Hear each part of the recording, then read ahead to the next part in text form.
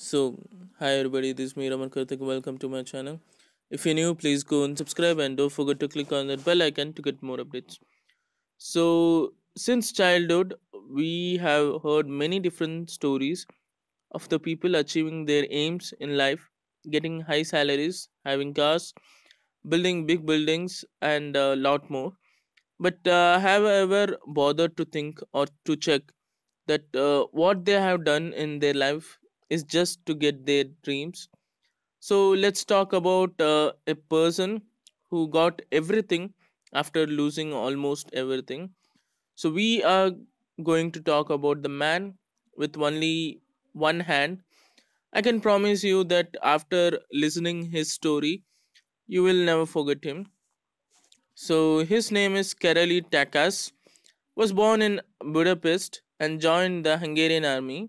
By 1936, he was a world class pistol shooter, but he was denied a place in Hungarian shooting team for the 1936 Summer Olympics on the grounds that he was a sergeant and only commissioned officers were allowed to compete. This prohibition was lifted in Hungary after Berlin Games. Takas had expectations of success at the 1940 Summer Olympics, which was scheduled to be held in Tokyo. Karoly was a member of a Hungarian pistol shooting team in 1938. He was expected to win gold in 1940 Olympic Games scheduled for Tokyo. Those expectations vanished when one terrible day, just months before the Olympics, while serving as a surgeon in the army, a defective grenade exploded in his right hand, his pistol hand, and shattered it completely. Now he only had two options: to give up his dream and curse his fate for the whole of his life, or to stand up once again for his dream and get what he planned. At that point, most people would have quit and they would have probably spent their rest of their life feeling sorry for themselves. Most people would have quit, but not Takas. Takas was a winner. Winners know that they can't let circumstances keep them down. They understand that life is hard, and they can't let life beat them down. Winners know in their heart that quitting is not an option. So Takas did the unthinkable. He picked himself up, dusted himself off, and decided to learn how to shoot with his left hand. Right after receiving 1 month of treatment, he secretly began to taught himself to shoot with his left hand. At the time, he wasn't even able to write with his left hand, but he didn't give up. For months, Takas practiced by himself. No one knew what he was doing. Maybe he didn't want to subject himself to the people who most certainly would have discouraged him from his rekindled dream. Can you guess how he was able to decide what everyone seems to be impossible? So the answer is he simply asked himself why not.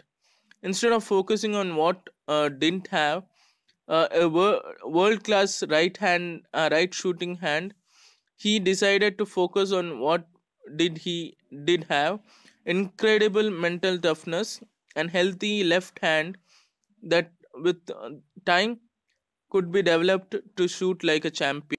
It's all was not easy going for him. People cursed him, demotivated him, and even underestimated him. But leaving everything on his back, he kept on moving. In the spring of 1939, he showed up at the Hungarian National Pistol Shooting Championship. Other shooters approached Takas to give him their condolence and to congratulate him on having the strength to come watch them shoot. They were surprised when he said, I'm not, I'm here not to spectate but to participate." When the event began, everyone expected Takas to make a feeble attempt to pull the trigger with his right hand so that he could quench his emotional thirst for shooting again. But when it was Taka's turn, the man picked up the pistol with his left hand. He fired shot after shot with his non dominant hand as the audience watched, their jaw dropped open. And what was shocking was every shot hit the bullseye. All of other players shot with their best hand, but Karoly was shooting with his only hand. Then, do you know what happened? Takas came out as the winner of the event, and but his dream of winning the Olympic gold was again shattered. So this time, because the Olympic Committee cancelled the Olympics of 1940 due to the World War II, Takas, though disappointed, kept hanging on. He waited for 4 long years, hoping to fulfill his incomplete dream in 1944. Unfortunately, the Olympics of 1944 had to be cancelled uh, due to continued war, but did not give up. He shifted his focus on Olympics of 1948. By 1948, Takas was 38 years old. In the Summer Olympics held in the same year in London, he was no longer considered the favorite to win the event. Before the event, the the reigning world champion, that is the that time's present champion, asked Takas what was he there for. Takas said he was there to fight. To everyone's surprise, Takas went on not only to bag the gold medal but also set the world record in the rapid fire pistol event. 4 years later, Takas won the gold medal again at the 1952 Helsinki Olympics. He got what he aimed for. Takas, a man with the mental toughness to bounce back from anything. Sorry, Takas definitely had a right to feel sorry for himself. He had a right to stay depressed and to ask himself why me. But for the rest of his life, he had the right to act like a mediocre man. But Takas made the decision to dig deep inside and to find a solution, to pick himself up and to learn to shoot all over again. Winners always search for solution. Losers always search for an escape. You still would have many reasons for of not doing what you want the most, not chasing your dreams. But remember to ask yourself, had life hit you badly enough that you can't bounce back? If we can, why can't you? Since now you had have heard the story of Karoly Takacs, let's try to put ourselves in this position and reconstruct the future. So, frankly speaking, if I were in his position, I would blame the government, abuse the grenade manufacturer, and curse my luck, everything. But not Takas. He blamed nothing, went back to practice, and came back strong. Blaming circumstances is the easiest way to hide your own mistake under a rug or lying the comfort zone.